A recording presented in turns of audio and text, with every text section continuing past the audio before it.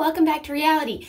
Today we're going to talk about my February ipsy bag. Look how pretty it is with this black lace. I think it's supposed to be a little bit like lingerie, but I don't care. Look at how cute it is. I got 2 non-makeup products in my bag and 3 makeup products. And the non-makeup products that I got, I'm trying to pull up the info. I got a mask. So it's called a 5-minute facial by the brand BIOBELLE. And I got 2 of these. Again, when they send masks, they say to send 2 of them. I love that. I feel like you just get some extra goodies, and I love that they do that. This is a priming mask. So put it on before your makeup, and it's apparently supposed to prime the skin. So I put that on before this video. This says the sheet mask boosts facial texture, minimizes pores and even skin tone, made with tea tree oil, rosehip extract, and vitamin C to make your skin looking smoother, more hydrated, super glowy. So you put it on, and ooh, it said to store it in the fridge for extra benefits. It was really chilly when I put it on, and I didn't know if that was just because our apartment was chilly or if it was supposed to be cooling, and that would make sense how it makes the pores shrink up, because that's how you make pores look smaller, is put cold stuff on your face. So you put it on after you wash your face, and then you take it off after 5 minutes, rinse your face, and then you can put your makeup on. So I didn't put moisturizer on after. We'll see how this goes. Maybe it's gonna be like the way we make this foundation look really good. If you've been watching my past videos, you've known my frustration with this foundation. Blah, blah, blah. I don't know if there's anything else you need to know. It's paraben-free, gluten-free, blah, blah, blah. I don't know if you need to know anything else. On the sheet mask, it had little designs on it, like around the eyes, so that was kind of fun. And then the other non-makeup product that I got was a hair product, and this is, I think, my first hair product that I got. Now, this is my first time reading the info off of my iPad, so if I'm doing something weird that you don't like, either let me know or just bear with me. But this is a Marc Anthony Strengthening Grow Long Leave-In Conditioner, and I really liked it. The first time I used it when I blow dried my hair. I really wanted to see the full effects of it, so I didn't leave it curly. That it's supposed to be lightweight, I would agree with that. It didn't make my hair feel greasy or heavy. I really liked that. Shinier, silkier, smoother. I don't know, my hair's always been pretty, like, not super textured, so I don't know if I would notice that after just one use. But it's supposed to make your hair, prevent your hair from splitting and breaking, and so it's supposed to help it grow longer. So we'll see. I mean, I just got this little travel size, and I feel like I used quite a bit of it when I did use it, so it might have to be something that I get again to really see how it does. It says it hydrates and detangles our hair types from straight and fine to thick and curly. And then it tells you how to use it. Yeah, I felt like it was really smooth. It was really easy to put in my hair. It smells really good. And to me, it smells like, whoa! I just squirted some on my shirt. Oops. Just wipe that off and put it through my hair. To me, it smells like a hairspray I used like in middle school. I don't know if that's, it smells good, but I don't know. It smells like a hairspray that I used for like plays in high school or middle school or something. So that was kind of a nostalgic smell. Free from sulfates, parabens, phthalates, things of that sort. And you can find this at Walmart, Walgreens, Ulta, pharmacies, pharmacy stores, stuff like that. I liked it. Well, I'll keep using it. I definitely didn't hate it. Okay, and now my makeup products. Finally, Amy, shut up. Oh, I forgot to tell you, the card that came in the bag has unzipped on it. They should have put the Ofra unzipped lipstick in this bag. That would have fit the theme. But they've got a picture of all these different kinds of people, men and women, and a bunch of different races, kind of in their skivvies, in different underwears. And I think this month it's about embracing your sexiness, whatever the world says about what sexy is. Being sexy isn't limited to a certain size, shape, or age, and it's definitely not airbrushing images beyond recognition. Oh yeah, and all these people are different, like sizes and body types and things like that. This month, let's unzip the way we think about sexy. Let's define it in our own terms. No rules, no Photoshop, no restrictions, no restrictions. So that's the card thing out for this month. Whoa. And then my 3 makeup products that I got a new brush from Luxie. This side is the 249. Oh, this is just the 249 brush, and it's double-sided, which is fun. And I feel like I got a brush that looks a lot like this, but I use it a lot, so that's great. And then this one, I don't really have anything like this. It's for really blending in those crease shades. And I got a whole like mini palette from Pacifica. So it came in this little thingy and slides out, and it's like gold and purple. So I think that's really fun, and it has like this holographic designs on the front. It says you can use these shades wet or dry. I did swatch them. It comes with these like this little sponge applicator thing. 7-year-old Amy would be so excited about this. And I think I'm gonna try to do like a halo technique with them. You guys really liked that the last time I did it. So I'm gonna do that. And then I got another little mini lipstick. Oh, the shade of this eyeshadow palette is Beach Crystals. Vegan, cruelty-free, free without parabens and all that stuff. And this little palette, I think, was custom arranged for the Ipsy bag, specifically for the Ipsy bag. Okay, and then this lipstick is by Mellow. It's a matte liquid lip paint in the color, gosh, Tehran. And it's described as a mauve nude. And it's supposed to work on lots of different skin tones. So I don't have anything like this. It's kind of like a mauve-y brown. Kind of 90s. I've been watching a lot of Friends lately, so that's what that is making me think of. Okay, so I'm gonna just put some of this. Now these eyeshadows don't have individual names, so I'm gonna put some of this kind of copper one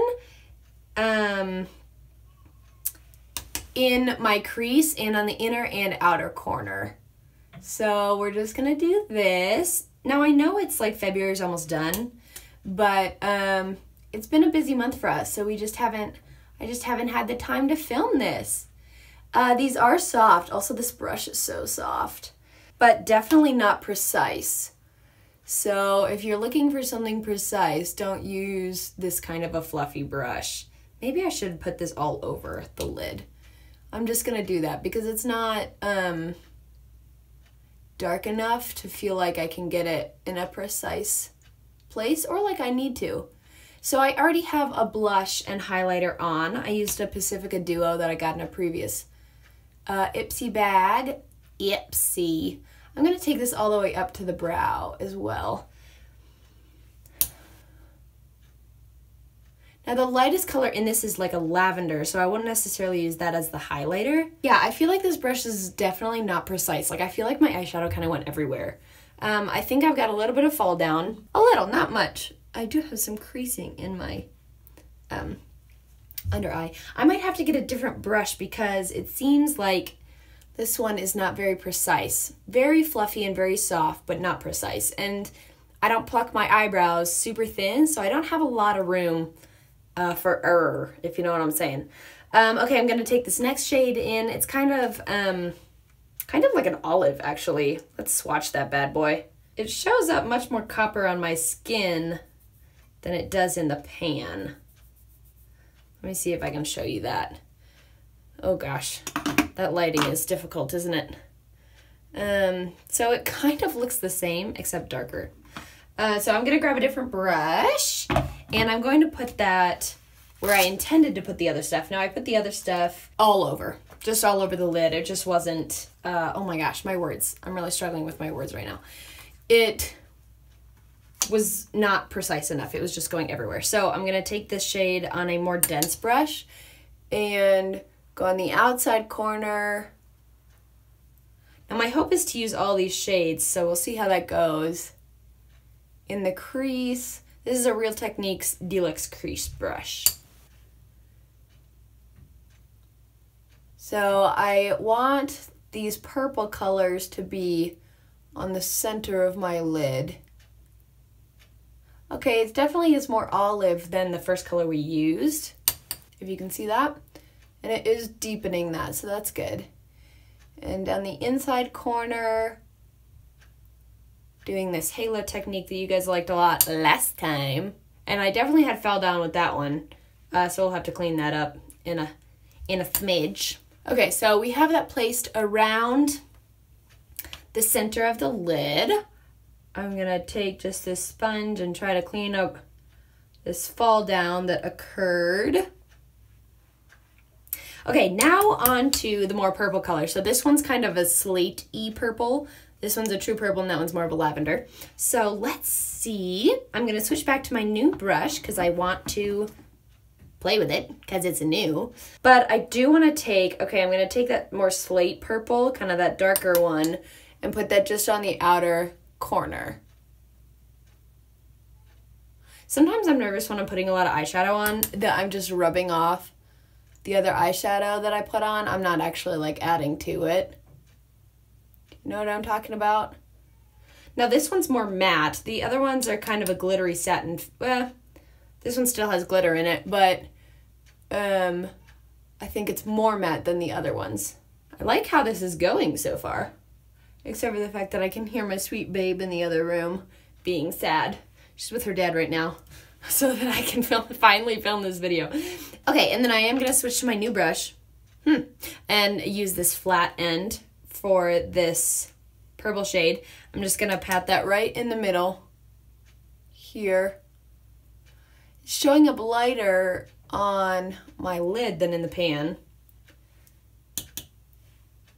which is fine. Just might mean we use that other lavender as a highlight shade. Now these eyeshadows are supposed to be long wearing, so hopefully I'll be able to check back and tell you what I think. Now as I put it on, I kind of blended as I went. So, and then I'm gonna take this really light lavender and put that under the brow bone and in this inner corner. Now the pigment for this isn't like crazy psycho, but that also could be the brush. Now on my lid, this is looking like a dusty rose, like kind of a rusted look. I have a hair tickling me. I'm gonna use that the same brush and run the more slate color underneath this lash line. It's not slate. It is purple, but it's like if slate weren't blue, it was purple, if that makes sense. It's kind of like a gray purple. I don't know if that's making any sense at all. Definitely not as pigmented as I thought, and kind of halo technique, but mostly I just wanted to try the shadows. I like them. I definitely like this color combination. I don't have anything like this, but these aren't, it's weird. Like once I started digging into them, they get like, there's like little bumps in the eyeshadow. And I don't know if that's from the oils getting on the brush and then back into the pan or something. I don't know. Maybe I'll have to do a less rushed look and just see how that goes. I do like the color combination though. Nice. Okay, I'm gonna put some mascara on. I'll be right back. I got a little bloop mess up. That's okay. Oh gosh. Q-tip to the rescue. Great. Okay, let's put this lipstick on. I'm so excited about this lipstick. It might be what I'm most excited about in this whole bag. Look at how little and cute it is. Ooh, it's so fun. And I think it'll look good with these eyes. Okay, kind of feels thin. I like that the applicator is really short. Definitely neutral, but a statement in itself. I like that a lot. And it's supposed to be really moisturizing, specifically for the winter. I'm in a wedding in April, and I feel like this color would be really perfect for it, because we're supposed to wear, like, basically this color, like a dusty rose. And I feel like it's neutral, but could also go into the evening. Wow, I like this. Good job, Ipsy. Yeah, those are my thoughts on all 5 of those products as I was using them. I hope you enjoyed it.